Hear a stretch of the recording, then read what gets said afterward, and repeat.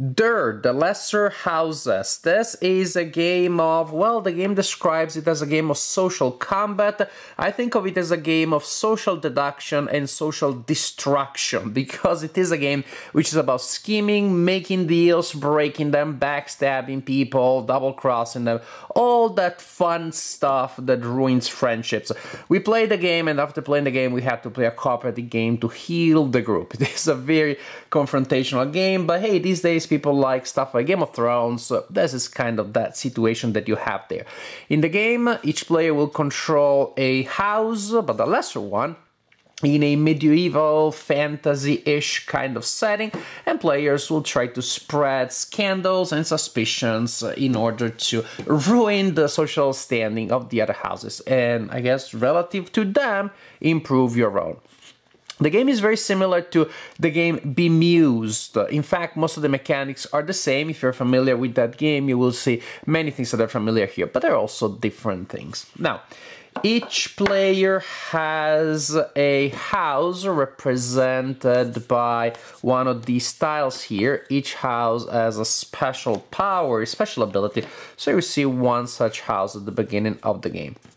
You also receive a conspiracy tile. Each conspiracy tile will simply indicate one house. These are shuffled randomly. Oh, they're shuffled and then they are assigned randomly one to each house. So each player will have operatives in one house. It is possible that you get a conspiracy that indicates your own house, and then there are special rules for that. But in most cases, you will have somebody else's house, and you secretly look at, oh, I have interest in the house Yuzari. Then randomly you get an agenda. Actually, in the center game, you get a white tile with a white agenda tile and a black agenda tile, and you choose one and discard the other. These are simply different ways of scoring points at the end of the game based on, well, various things that may have to do with the house that you tag with the conspiracy, may have to do with houses that are next to you, or different conditions. And so you will have your agenda face down. Again, you know what's here, other people do not.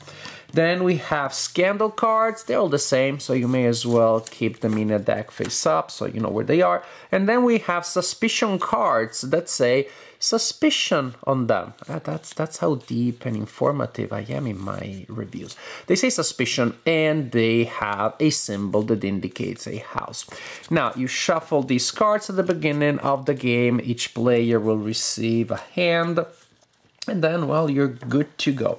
Now, during your turn, you must perform one of 5 house actions, and once you're done with that, you will then draw a card, or you will discard one of your cards and draw 2. Usually, in a turn, you will play a single card, so at the end, you get a net of 1 card, so your hand is stable, so always the same number. Play 1, receive 1. There are some actions that will allow you to play 2, which is particularly cool, but that also means that you are reducing your hand permanently or until you gain a game effect that gets you some cards back into your hands.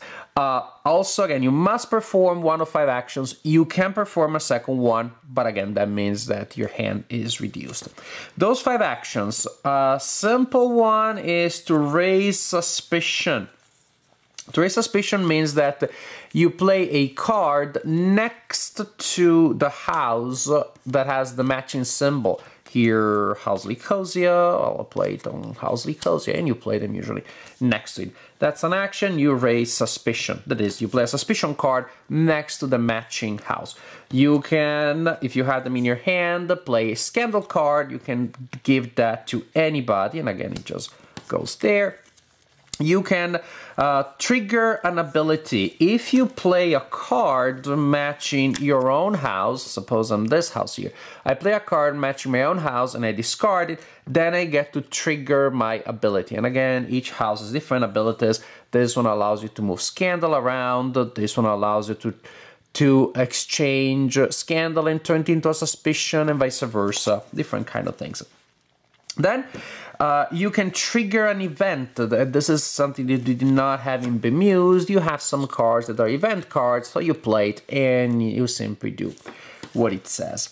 Finally, about the basic actions, you can play Master Stroke, which is you discard 2 cards that match, doesn't matter which house they represent, but 2 matching cards, you discard them, and you can do one of these things here. The rule book is very helpful here.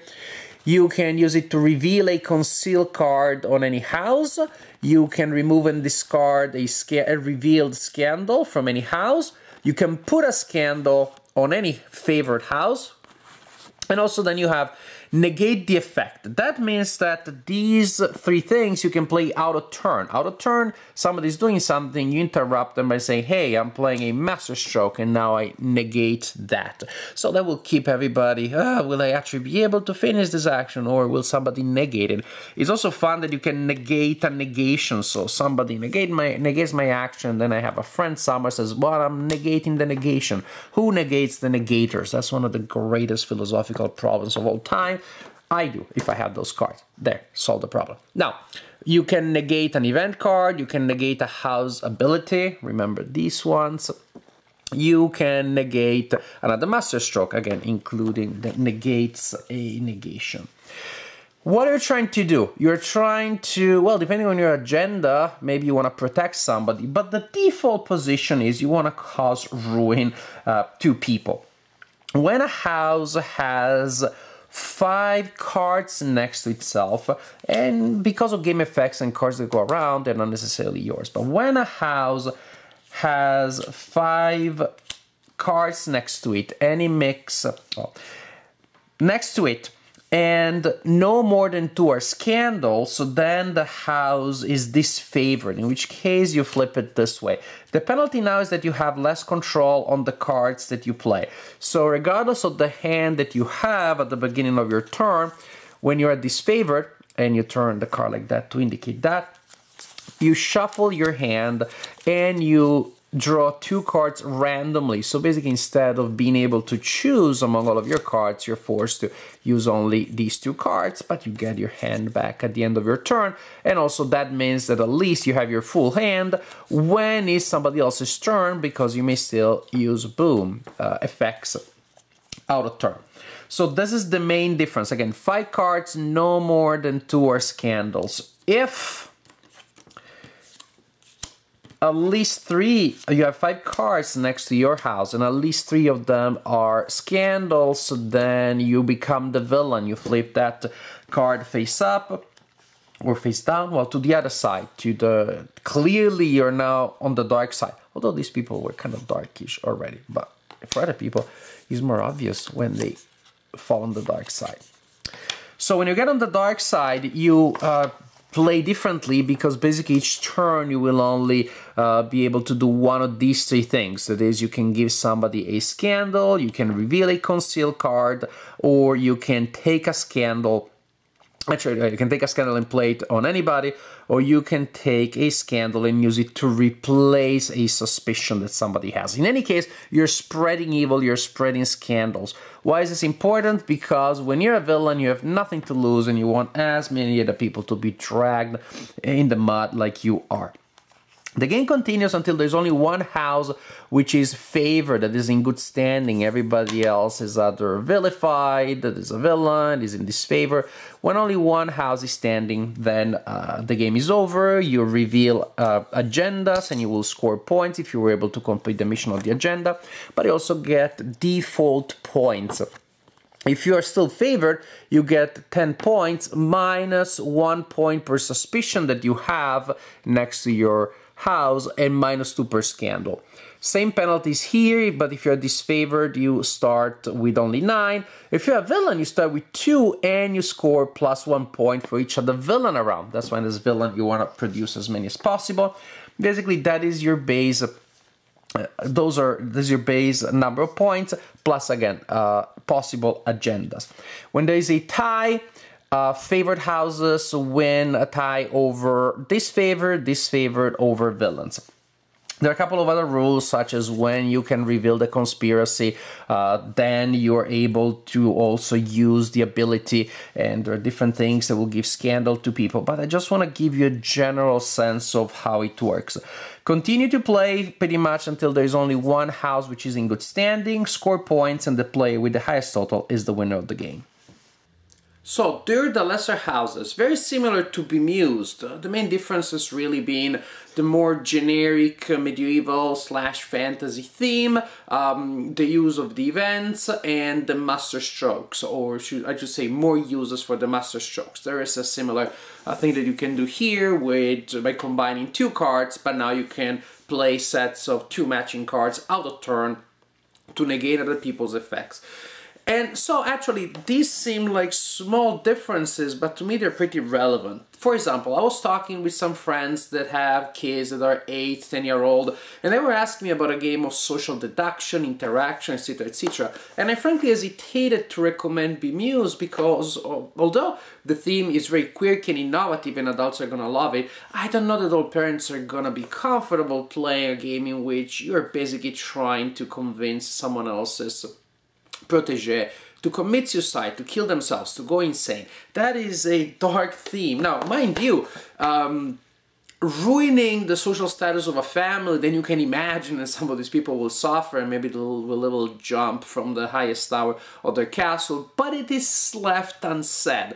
And so the idea that more generically you're scheming, you're planting scandal cards, this is something that you can play with younger players. For some people, the theme maybe will be a little too generic. There are many games, so this Game of Thrones, Song as Ice on Fire kind of intrigue, but frankly, I don't have any problem adding one more.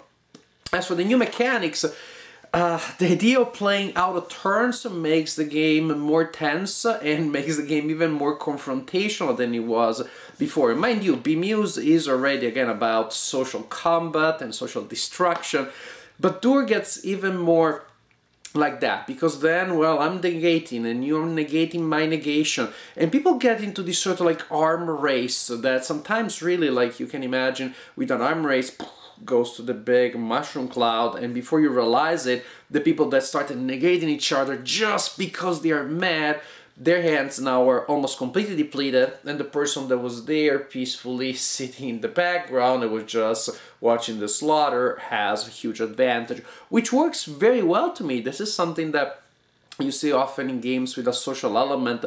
The person that keeps a low profile wins, and it's not a problem of the design, of course, it's a problem of the human mind. We get caught into our own vortexes of petty revenges, and the game gives us an opportunity to hang ourselves, and we stick our head in the news and we wonder what happened, was it possible?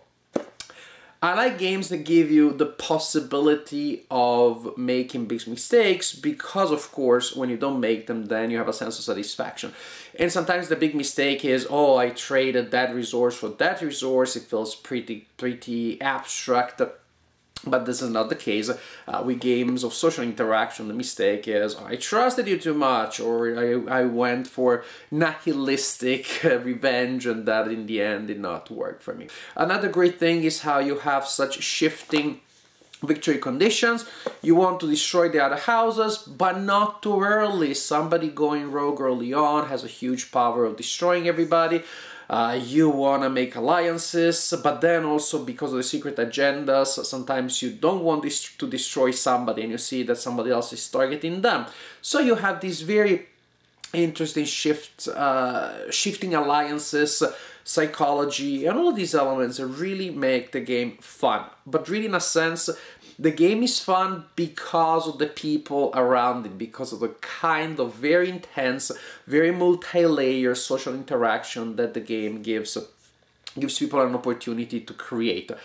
Some Euro games you could play against an AI without noticing much of a difference. Duhr, you need human beings, you need the flaws of the human nature for the game to work. Luckily enough, there is no scarcity of humans or human flaws or human weaknesses out there, so you're gonna find plenty of materials that will allow you to experience the game in the way in which it's supposed to be, which is of course fun. Duhr, the Lesser Houses, an original game, a fun one fun, very intense from the point of view of the social interaction, but fun precisely because of that.